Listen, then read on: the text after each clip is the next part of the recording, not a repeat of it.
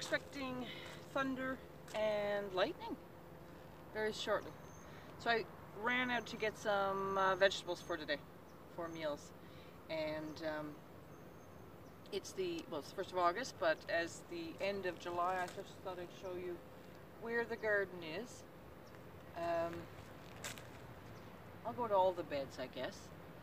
And you may actually hear whales going poof, poof, because they're having a ball. We think it's the codfish is really coming back, or the capelin may be still here, but I think we're into the codfish now. But they're just incredible. We've really never had them hang around quite so much, so I wish I could show you them, but I can't. But I will show you my garden. Oh, but first I had some visitors who brought me a lovely gift. Hello. Hello.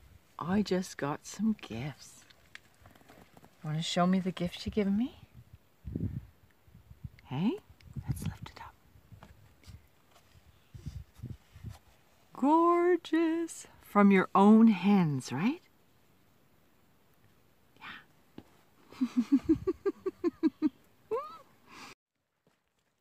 Awesome.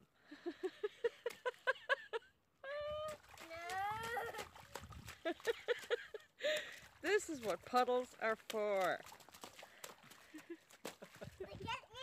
Oh, I gotcha.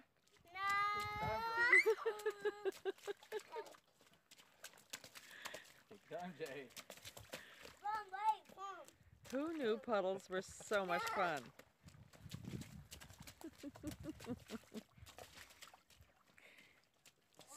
So what a nice surprise. I'm thrilled. Now back to the garden. This is a cold frame, but I put corn in there. It does not look healthy, does it? I think it's supposed to be a nice dark green, and instead it's a pale green, and the bottom one's a yellow. Slugs are also enjoying the leaves, which is interesting. This is, I did a little vid a while back about trying sweet potatoes. Now the plants I put out, it was horribly cold after I did it. I mean, for weeks and weeks. So I thought, well, that's a done deal. But they survived in there and then have come up. Not going to get sweet potatoes of a size, but what if I even get little ones? Kind of an experiment. That's a ground cherry in the middle. But yeah, my corn's not looking healthy.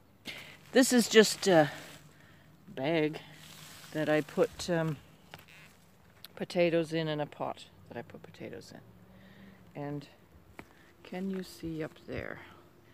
Let's see, right there in the middle is Jerusalem artichokes. But I'm not going to crawl up there because I'll probably fall. Starting to get peas now. They're coming along. I've been picking a few.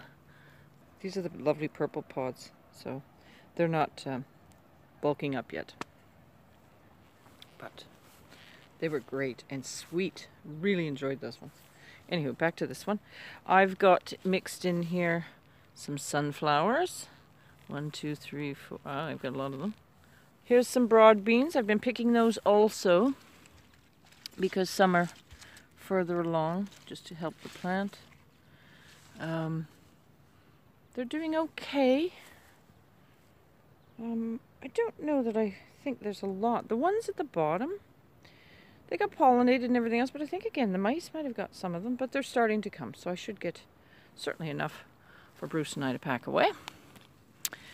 I have some parsnips here. Oh dear. I still have some Milan turnips to get out. Just a couple that I left because I didn't know what to do with all the ones I was harvesting. Trying to separate them. I've got carrots, beets, Swiss chard, parsnips. Yeah, that's all there. I guess I was doing a line of parsnips here. Some form of squash. I cannot tell you the squash because varieties because I do not know them. It's a wonderful surprise when they come up. The reason that is, just to explain, I put squash out and they either survive or are eaten by slugs or whatnot, and I just then go around the garden with seeds every now and then and stick them in, overplant, yada yada yada, but I couldn't tell you what's what. So some carrots are coming along. It's good because I really need carrots. This looks like a broccoli.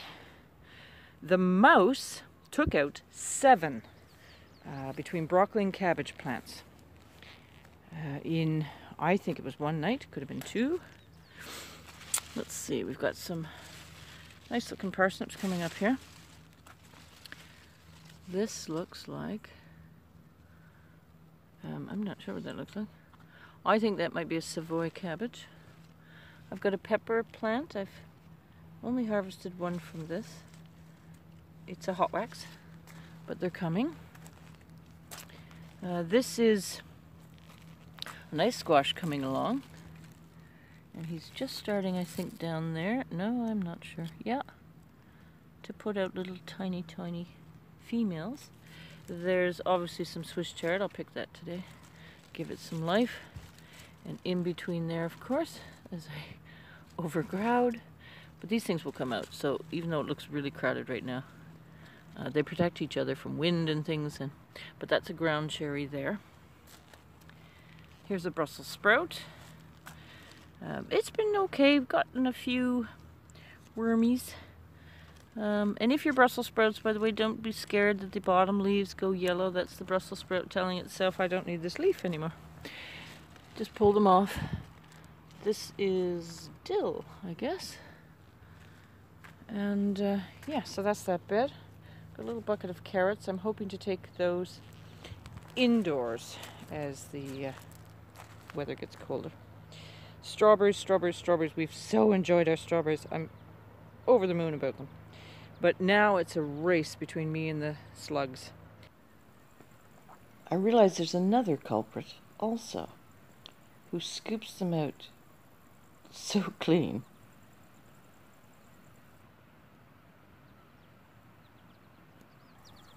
The sow bug. Yeah.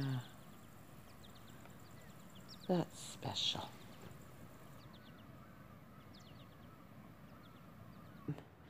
This bed has some salad and some succession salad, which I had to do because again they were wiped out either by slugs or but anyway, a little, I think that's a tiny Tim tomato that I didn't want to plant inside. I was getting bugs inside and it was driving me crazy, so I put anything outside.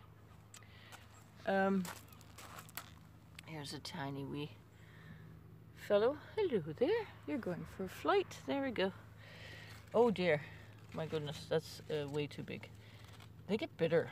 I don't know about you guys, but there's only so much you can do with a turnip, although they're great fun to grow because they come up so easily and quickly. But yeah, I only eat so many of them. I'm pleased. You've got so many little flowers there. I think it's a butternut. I do think I know that one. Celery, there's celery everywhere. And there's a little weed. Bunching onions, time for those to all come out. They look crowded again, but they're coming out. I know that I use them as my precursor to my other onions. I love bunching onions, actually. I've let a couple of Mizuna go to seed. I've got some, looks like romaine lettuce here. I've been cutting from much of my lettuce, what I can get. I've also been cutting from my celery, actually. Doesn't matter the size, they're all good. I've got this, I know, is a patty pan. Anytime I stick a seed in the center, it's usually of the zucchini variety. This is a Pattison patty pan. This one I don't know what it is, but it would be a zucchini. And this is Swiss chard, the red and the green. Love, this is the Silverado. Absolutely my favorite Swiss chard. And again, we eat so much of it. So I'm going to pick some of that today too. Here's another squash. That would not be a zucchini because I've got them on the side. but not sure what he is. I've also got some little onions in here. I'm not sure what they're. Well, I guess it's just a green onion. That's probably the red baron, I think it's called. And I have in here, these are, I guess they should come out. Let me see if I can show you. Those little pickling onions. I've got a few of those in there. They're sort of scattered. Maybe I should find them. Oh, there's a slug. Someone's going for a ride. See ya. Wouldn't want to be ya. I jumped down to this bed, but this is potatoes. This is a mix of mine saved from last year on this half of the bed. Can you see where I am? Okay, this half of the bed. And this half, I can never remember the name of them. Anyways, it's a later one. Oh my goodness. It's the typical potato, but I can't remember the name. Jumping up here. I have a sad looking cucumber. If you've followed me, you know I cannot grow cucumbers. And that's how sad it looks. I have one even worse than that, which I'll show you. I, for some reason, have a rogue parsnip over here. The wind must have blown the seed. But it's actually quite large, so I might pull that someday. Soon to eat. Another little squash here. My light's not that great, it's getting so dark. Brussels sprouts, beets. Beets. Some Swiss chard there. Another beet. A carrot. This would be, I'm thinking of broccoli. Just heard the whale. Oh, he's right in front of me. Oh, I wish I could show you. This is getting eaten. This is getting eaten. I haven't been that bothered by the little green worms. Oh my goodness. The whales are really making noises out there. My very poor attempt at a close-up. This,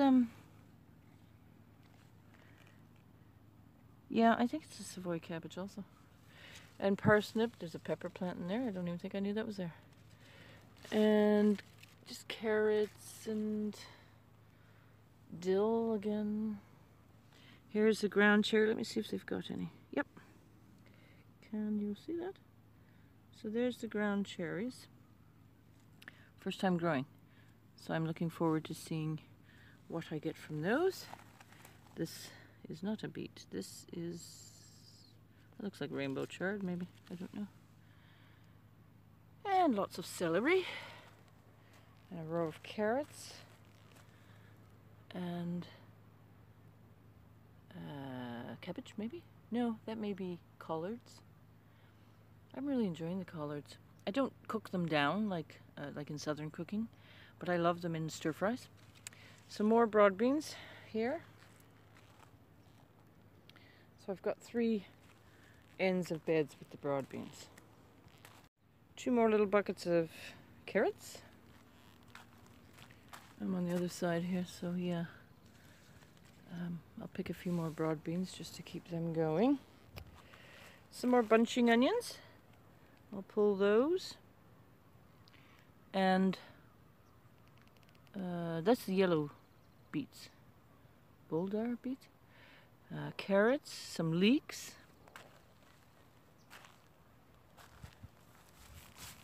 Savoy cabbage, again getting eaten. Ooh. Goodbye, little dude. Goodbye. Yeah, getting eaten for sure. Okay. He's no more. Sorry. And this is nice. Don't know what it is, but we can't wait to see. But look at the males on there. I just hope that there's, or females, I mean. I just hope there's male flowers. I don't see any. They all won't make it if not. Because there's so many of these, I'm thinking it might be like a round zucchini maybe. But I don't think I would have put it on the edge. Anyway, more ground cherries. And there they are. More Brussels sprouts, cabbage, carrots. The same intermixing. Another squash, summer squash those would be. This is a vining squash. He's starting to move. Don't know what it is. This I do know what it is. This is my first, it's the best ever. Thank you, Kelly from Kelly's Kitchen Garden, and Paul from Richard and Paul for the Cheeky Prince. And he's growing. I love it, but I have a problem. I have parsnips, 2 I think, growing, you know, imagine a parsnip root growing beside that. Anyway, I left the parsnip because I assumed that this wouldn't make it, because they never do. But look at it, it's doing wonderful.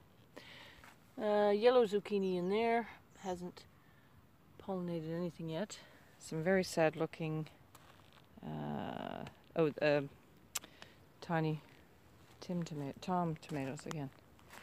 So down this one we've got more broad beans, more red chard.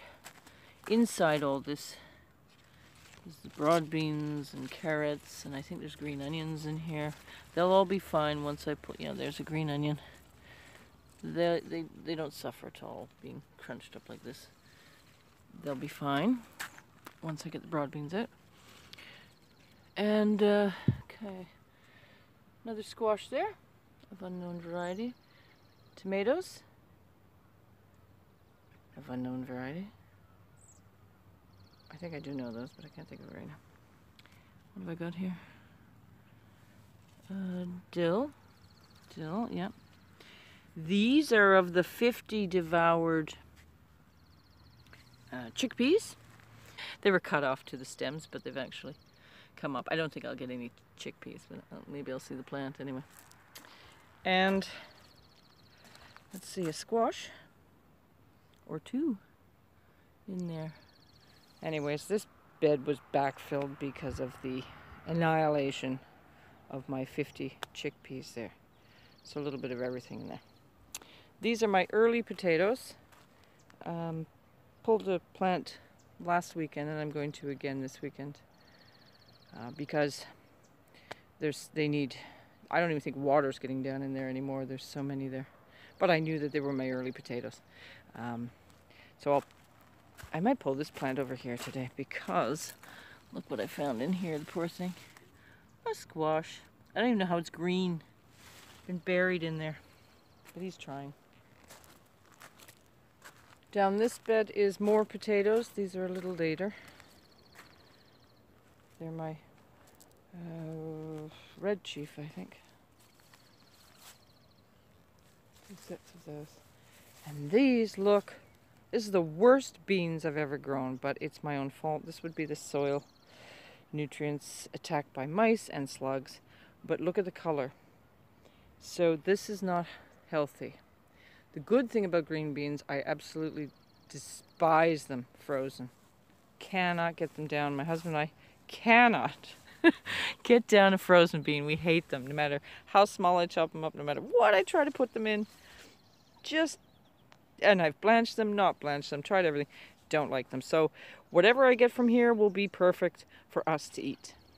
Now I do have down at the tail end, these are Coco Sophie. I've got a couple just starting to vine up. Those I do want, because I want to see if I can, if I have a long enough season to get them to, for storage. Leave them on the pods. All right. So now we'll go further up. Oh, this was my carrots in this little box. I had pulled out the daikon. I might have said that before. And they're doing well. Right by the back of the house. I did this last year and it worked out beautifully, so I've done it again this year. And that's just the tiny Parisian carrots, the small little round balls. And I see some lettuce and turnip. And another ground cherry. I have a lot of ground cherries around. And that looks like some cabbage. Don't know if that's going to get anywhere. And this is the flower bed, but I stick things in here, so you'll see that there's a lot of celery actually in this bed, and a few turnip. Actually, I think I see some beets there, yeah. Oh, and I see some Parisian carrots there also. The black currant, which my husband and I have been taste testing, and they're so tart, bitter. Oh, I don't know what you call it. So they really need to ripen a little bit more, but they are what they are anyways. Here's my garlic. I have to tell you, I don't know if it's in my mind, but they're not doing as well on the outside as they did on the insides in the previous years. And I think it's because the grass is encroaching and sucking the life out of them, to be honest. You can even see a lighter green on this side than the darker green on this side. But there's still plenty, so I'm not overly concerned about the size, but they'll definitely be a little bit smaller, I think. Got some sage, a ground cherry, some squash of some type, a few later leeks, a few Jerusalem artichokes stuck in the corner there. Here's some leeks. They're coming along now, actually, so that's good. Parsnips. This is a zucchini. You're going to think I'm crazy with so many zucchinis, but believe it or not, everyone who can grow zucchinis so well, I can't. I could in other places, but here they just don't work. Carrots, they're coming along nicely, I think. Yeah, they're good. I just pulled out this morning here. Well, I made a mess over there. That's the rapini, or broccoli rab. Got a squash doing well here, actually. Don't know what it is. And then I've got some rogue parsnips where the seeds obviously blew into the path. So there can't be any depth to the dirt, the soil there, so they're not going to be too grand. And this, I found out, this is a rogue. I thought I was eating the leaves, to be honest. You can see where I've cut them. I thought it was red Swiss chard, but it's a beet. I don't know if you can see. Yeah. Yep, he's a beet. Also growing in a very tough piece of soil there. And oh look, that would be fennel. I do have fennel all around, by the way. I didn't show you that because it's buried under everything. So these are my onions, and they're really doing well. I didn't get the greatest size last year. And then as I like to do, I listened to growers so onion grower, who said the trick to getting your onions big or to bulb, don't plant them too early. So I listened this year, and you know what? These are the nicest. These are just stir-on onions, by the way. These are no giants, but they're coming beautiful. They've got a long way to go before they fall over. But I don't know if you can see the size of these. No, you can't, because camera work is hideous. Get my hand. No. Okay, that's not going to work. Anyway, they're doing grand. I'm very pleased with those. These were the runts that I stuck over from the red onions, and even they're doing wonderful. I'm really pleased with these. It's a good size. Crazy walking onions. They're now even flowering, which is really cool. I don't know much about the seeds of them, but I mean, because they grow from the other things. So I might even harvest those. Oh, look, a carrot. More runt onions. And let's see what I've got in here. Oh, bunching onions. They're not looking that great either, but they're all right. They'll be perfect. And some weeds. Then here is a succession planting of the broad beans. They're looking really good too. They're liking it here. They did last year also.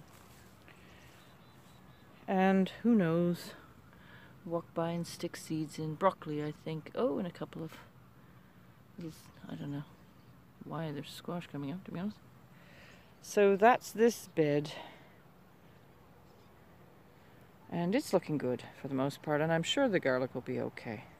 It's just, we don't have garden centers here, so come October, if I don't have soil to top up with, they don't get any, and this didn't get it this year.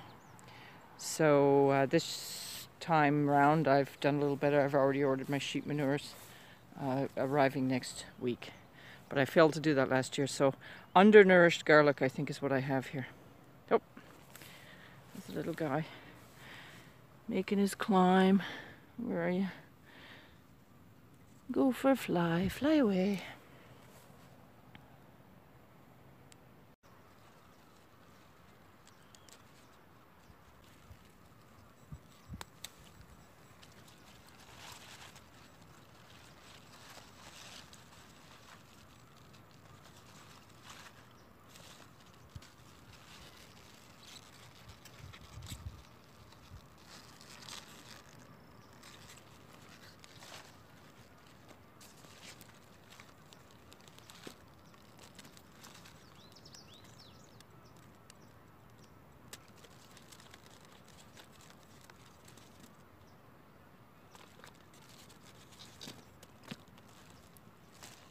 Thanks for sticking with this one, and have a great week.